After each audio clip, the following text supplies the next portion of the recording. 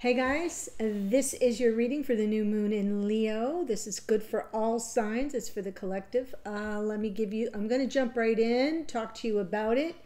This will be a little bit shorter. I know I said that yesterday for the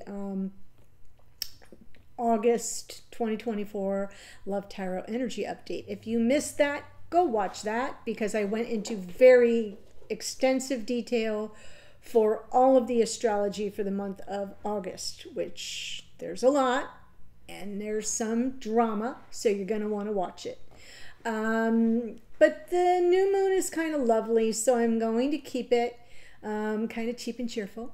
And because I'm sort of in the eye of the tropical storm you may have been hearing about here on the east coast of, east-west coast of Florida. So I've got some prep to do for that. Anyway, we have got on the 4th, the new moon in Leo, 7:13 a.m. East Coast, Eastern time at 13 degrees of the sign of Leo. And the new moon in Leo offers like this fresh start energy, as all new moons do, in the areas of creativity, self-expression, and romance. Yes. So new moons is when we set intentions. So you want to set some bold intentions that align with your passions and your heart's desires. Embrace that energy of a new beginning. If it's one that if that speaks to you, new beginnings, and new beginnings with confidence, whether it's new love or a new beginning with, the one who has captured your heart. Now, if you're in need of some self-care, the prescription is to create like a vision board. Or write down your intentions to manifest your most passionate romantic dreams. Let me give you some themes to work with. Playfulness, right? Think of some lion cubs playing around. Pleasure. I know I have to keep it safe for the platform, but right? Owning your own hotness. Right? Embodying your inner diva. Trusting your divine creativity. Having way more fun. Because things have been a little serious lately. So whatever it is that you used to put a smile on your face and a giggle, in your throat, get back to that. Have way more fun. Breaking your own rules and everybody else's. Using laughter as medicine. Boy, do I need more of that. Practicing radical self-love. Embodying your regal energy. Right? Straighten your crown kind of a thing. And being unapologetically authentic and remembering that that is sexy AF. Right? Your authenticity, and even when it's a little quirky, that shit is sexy. Yeah. People like that. So since, you don't have to have any Leo in your chart, but, we all have a fifth house, and Leo rules the fifth house. So, we all have a little bit of Leo in us somehow, some way, and take ownership of that. So this new moon doesn't have anything that I have seen in any of my curated, like I go to all my favorite astrologers and look at what they're saying about the new moon. I didn't see anybody say anything negative about this new moon. So I didn't feel the need to go to any great details. That is what I'm talking about for this new moon. That's it. That's it. 4 minutes. Like I said, cheap and cheerful. So I'm just going to pull the spread. We'll see what comes through. I do like to go to an extended to go through all the signs, and so that you can then dive deeper for how you might want, what you might want to set some intentions around. That is good for all signs, Sun, Moon, Rising, and Venus, for you and your divine counterpart. The link to that is in the description box below. We do have... Crazy cat. We do have Lion's Gate coming up on 8/8, and this year it's 8/8/8 because 2024 is an 8 year. So I have been offering a Lion's Gate special for my private readings, $88 off. That link is also below, and that offer is still good.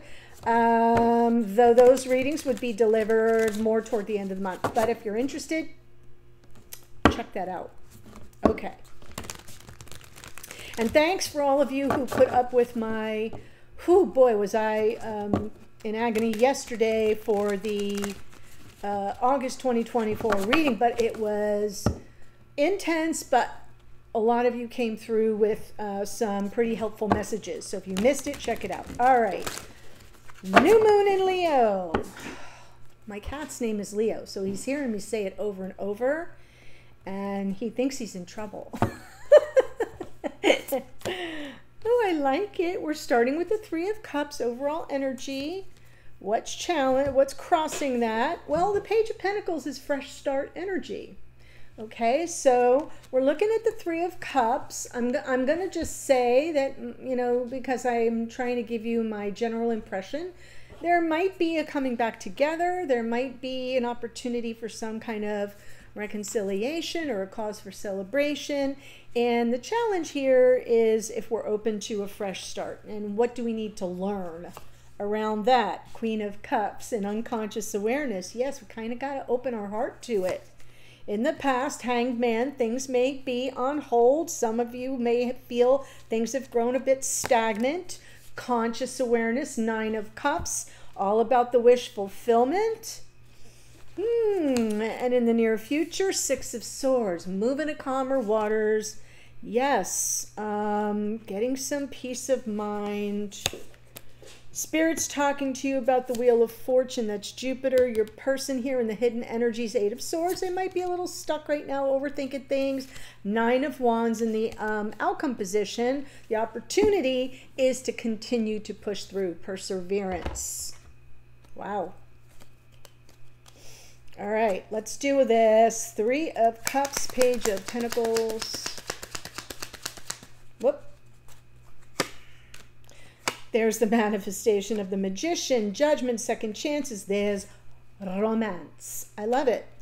Okay, so as I'm seeing this, we're manifesting reunion, reconciliation, second chances, forgiveness, a romantic return, a fresh start. All of the above. Yeah. Put it on your vision board. Thank you. Thank you, new moon in Leo. And yes, the fresh start is what's crossing us, because we kind of really have to get, this part. This is what we have to get very clear in our mind's eye, right?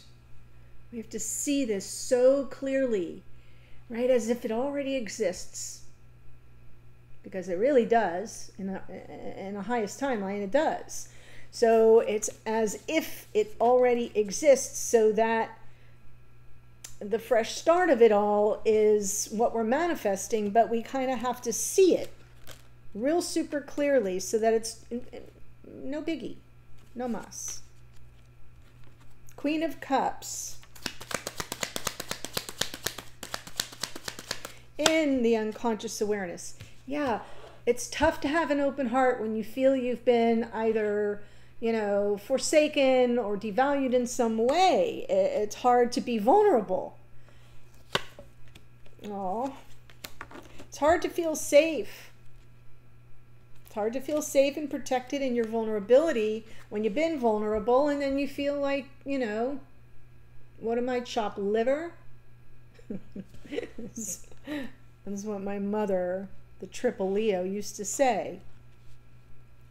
If I came flying past her and dropped all my stuff off on the floor and kept going to whoever it was that was over at the house, and she'd like, big frown on her face, what am I, chopped liver? That's what I think of when I see the Five of Pentacles. Yeah. No, something has left you feeling pretty rejected, you know, cast aside. The sun here is not coming through as happiness. It's coming through as something that, you know, really challenged your happiness, really compromised it, left you not feeling safe and protected in your vulnerability. And underneath is the Lover's card. And so what you're processing internally is that choice, is you have to choose this connection of your own free will. You have to, choose the forgiveness. You have to choose to be open, to have an open heart for second chances. You have to answer the call and say, yeah, I'm open to a fresh start. I do want the happiness. Interesting, interesting, interesting. So Hanged Man in the past. Six of Swords again, which is coming in the future. Four of Swords and the Star. The Hanged Man in the past with the Six of Swords there, I feel like the pressing of pause gave you some perspective. And things may have grown stagnant for some of you, but right now I'm seeing whatever kind of stopped moving, whatever pause there was, this temporary standstill, gave you perspective of where the healing was needed. Oh, little Leo, it's okay. It's okay. Yeah, so it may be a twist of focus for you. Hanged Man always gives us focus. We're waiting for some enlightenment, and then we're like, oh, I see now where some healing is needed, where I can get the peace of mind. So that may be what has happened here. Nine of Cups in your conscious awareness is now the focus is on some wish fulfillment. Something that makes you jump for joy, where you feel blessed. Yes, Temperance. Six of Wands, more reconciliation. The bookends of the Nine of Cups. How lovely. And there's like this flow state that you're in about it, right? Now you see, now you've maybe taken care of your own healing, and it's probably still in process, because I'm looking at what you're working through internally, right? In your unconscious awareness, there's still some stuff you're processing. There's still a little residual discomfort, but it isn't holding you back, and you still have time, and you're kind of going with the flow, and there is a state of optimism here, right? An openness to some reconciliation, to some compromise, to meeting in the middle. I like it. And in your unconscious awareness and your conscious awareness, it's all about like, yeah, I'm ready to feel good about something here in this connection. Like to come through it and feel like, yes, I got mine. I got mine. So in the near future, Six of Swords.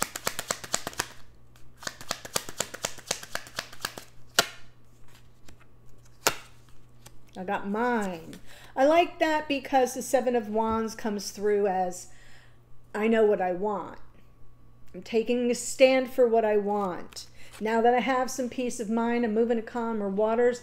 I'm leaning into it, and here it is. Right? There's like the passion part that I was talking about with this new moon, the manifestation of what's coming charging to you, love and passion and romance.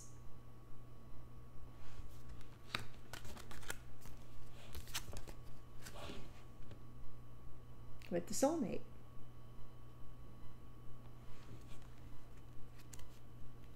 I like it.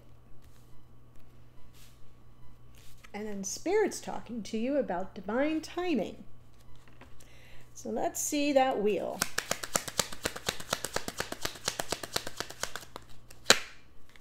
Death card, Four of Cups, Two of Wands. So it is like the timing is right for those things that kind of have to be released. The Death card does talk about endings, of course, but it's not always a dramatic thing. Sometimes it's about things we've been holding on to.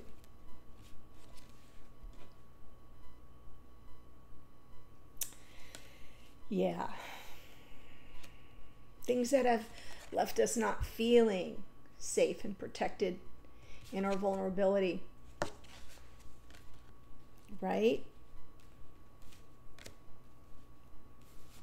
And I'm not saying that it isn't legitimate, but I'm saying it's something that you're aware that needs to be healed. And so the time may be right, because maybe that feeling of rejection, it's kind of time to release it so you can kind of grow from it and transform beyond it. There's something that I feel the timing is right for growth, change, and transformation, because you are coming to a moment where it's time to choose the path forward. You don't want to miss an opportunity, and this person doesn't want to miss an opportunity. We're talking about the two. The twos are all choices. The Lover's card is a card of choice. The Two of Cups is a card of choice. The Two of Wands is a card of choice. The Spirit's telling you the time is right. This is you're destined here for a different path. And so there's something that has to be released first, because that path is beginning to make itself apparent. Now your person here in the hidden energy, we've got some, like what you can't see is the Eight of Swords, and that is what's holding them back. Overthinking, second guessing, self-limiting beliefs.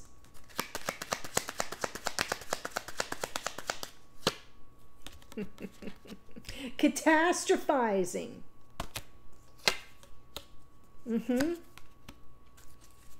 And what do they need to do? See, while you're over here and Spirit's talking about things that need to be left behind and you need to release your feelings of rejection, they need to literally release and take a leap, because they're stuck in a catastrophizing loop. Look, it's a King of Pentacles.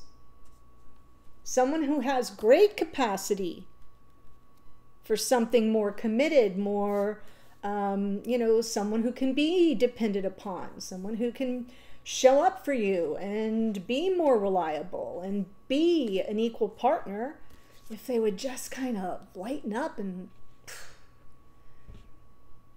take that leap. Do you see the difference in these energies?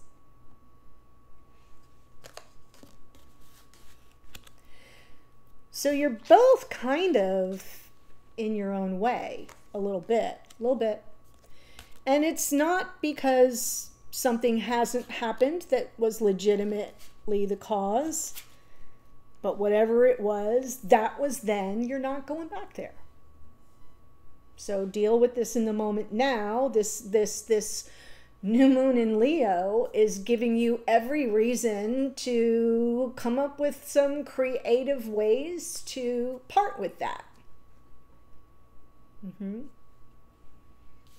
To put the pretty, fancy, beautiful bow on all the ish and send it sailing somewhere else.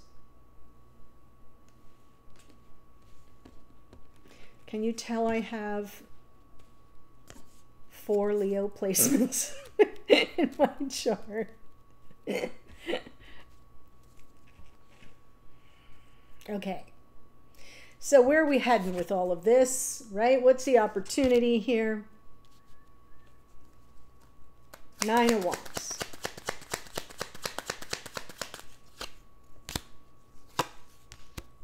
Aha. Yeah, I don't think there's any escape. There is only pushing through. And there is this energy, I feel, same person, King of Pentacles, Knight of Cups, Knight of Wands. It's all Emperor energy. And you see that Seven of Swords, it is definitely an energy of somebody who tends to want to escape. Because they catastrophize, they, get all stuck up in their head, and then they're like, nope, where's the exit? Where's the exit? They're avoidant. But this opportunity is for this person to push through, to persevere, to not give up, to not quit, to not take the easy way out. And then what happens? They get to unburden themselves. But the same message goes for you, is to not close off your heart, to not harden your heart because of past issues, past rejections, past slights to your honor and integrity. Right? To not question intentions out of suspicions. Because there's an opportunity if you push through, 9 of Wands. If you persevere, 9 of Wands. If you tough it out and don't quit and don't give up on this connection, the opportunity is to finally let it all go. Not just release, but relief is available to you in this connection, to you and your beloved. That's what I see. So, happiest of new moons to all, new moons in Leo to all of you. I'm going to give you the astrology that showed up right here. The link to the extended is in the description box below.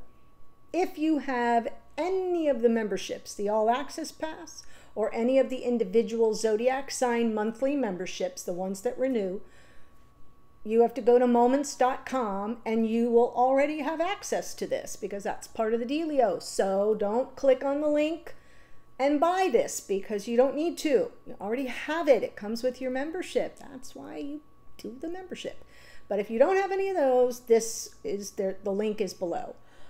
Also, the link to the Lionsgate $88 off, my private reading regular rate, is in the description box below. And if you enjoyed this, and if you've been watching my readings for any length of time, and you haven't already, please subscribe below. Been asking for that for a while now, just to kind of keep the channel in the YouTube algorithmic, you know, in their little viewfinder, so that I can keep growing the channel. That is the only way I can stay here. So please do subscribe, like, share if you feel called to do so. Thank you for those of you who have really gone to extraordinary lengths to help me by going into all the videos and liking and commenting. I love you for that. You bring smiles to my face while I'm sitting up at midnight, 1 o'clock in the morning, seeing you showing up there. Yeah, I feel like we're best friends. Really, thank you. Okay, so before I cry, here we go. Page of Pentacles, Taurus, Virgo, Capricorn. Magician is Mercury, which goes retrograde on the 4th as well. I know, buckle up. And in the sign of Virgo. So Mercury, the Magician, Mercury rules Virgo and Gemini. Judgment, Pluto rules Scorpio. The lovely Knight of Cups is Pisces. Queen of Cups, Cancerian energy. The Sun is the Sun, rules Leo. The Lover's card is Gemini. The Hanged Man is Neptune, rules Pisces. We have the Star is Aquarian energy. Temperance is Sagittarian energy. Knight of Wands, Sagittarius. The Wheel of Fortune is Jupiter, which rules Sagittarius. The Death card, Scorpio. Tower is Mars, which rules Aries. King of Pentacles is Taurus. And the Fool is the planet Uranus, which rules Aquarius. Emperor is Aries. That's what I have for you. And I know we went fast, but I got a lot to do. If you do not see me on the 4th, it's because we're underwater here. So I'm going to do my best to come in, but, you know, people sneeze in this town and I lose my power. So I'll do everything I can, but keep watching videos. Thank you so much. Happy birthday to Leo's sons, and new moon blessings to all. Bye for now.